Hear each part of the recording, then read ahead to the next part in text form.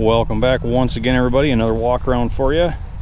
This is a Caterpillar 22. Get a read on the serial number 1J1189. Now this is a W for wide and SP for special parts. So I don't know what the special parts could be. They were usually buried deep inside the machine, meaning that it needed special attention on the assembly line, usually like transmission gears, what have you, denoted the SP. So the wide and the SP makes it a rather interesting unit. And on these 22s, pretty much the only thing that made them wide was the sprocket was dished out instead of dished in, and that gave them just enough more of an offset center line of the tracks with a wider pivot shaft, wider mainspring to turn it into a wide gauge. So forerunner of the D2 right here, and the R2 as well. So undercarriage shares a lot of dimensions in common with D2. This still has the early style master pin that has the cross pin that goes through to retain it. We didn't have any tapered plugs or anything like that. Otherwise, track pitch is the same, link height and width is the same, track pad bolt pattern is the same as D2. It still has the external recoil springs for the front idler and track tension. Of course, D2 relocated all that to a central mainspring along the top of the track roller frame. It has different bottom rollers as well, but otherwise shares a lot in common with the Cat D2. And this is just so neat. Okay, we gotta talk here for a bit.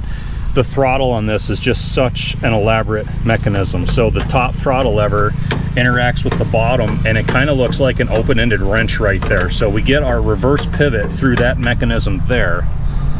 That hooks to a rod that goes beneath the fuel tank out to here. We have this plunger that goes through the housing, into the governor, through the flyweights, goes out to this rod that then goes to this pivot, and this rod that goes between the jugs over to the other side of the engine, which comes through over here. We have another pivot mechanism that looks like another open-ended wrench, and finally feeds to the throttle plate on the right, correct, and proper very large Bull Zenith carburetor. I just love it. It's like an erector set for adults, I tell you. Manifold is just stand up on this one. Intake and exhaust, heat boxes there. Really clean looking unit, good looking core in it yet. It has the early style guide lights with the heavy mesh on the lens, the old heavily bronzed fuel pump in it. Yeah, breather up here. We have the louvered spark plug cover on it yet, which is awesome. We have this big huge Eisman mag, which again is awesome. It looks like it's the CT4. Louvered ornate vented panels on there. Eisman logos all over on the cap, on the housing, on just everything. Side panels in place.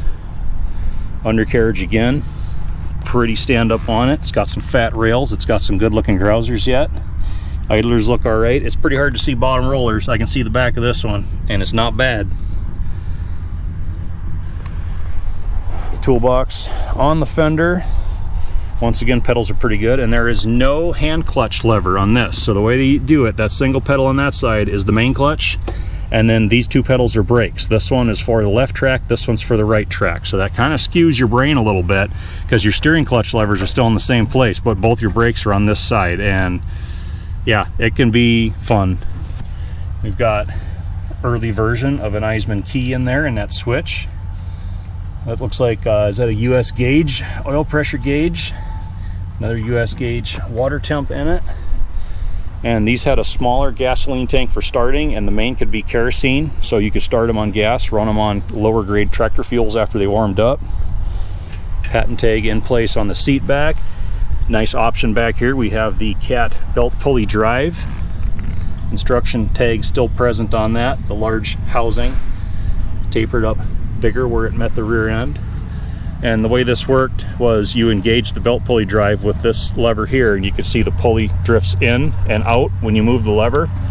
When you drifted the pulley in, it just engaged the side gears in this box and it spun. So keeping that off of those gears kept it disconnected, and just the main prop would turn, but then the pulley wasn't locked to it. So decent paper pulley on it yet. Cat hub, cat pulley, looking good. Drawbar Looks excellent. We don't have excessive wear. Track pads, I'd say, are a solid 50% yet. Nice wide gauge 22. We've got the early correct style mushroom top, air cleaner top on there. Correct style heavy duty Caterpillar OE clamp. Look at that. We do have a battery box, matching amp gauge on there, and it has been converted to an electric start, so it has all the modern conveniences, right? You can still put a hand crank on the front if you want to crank it, start it that way, but nice little stand-up 22. Thanks for watching, everybody.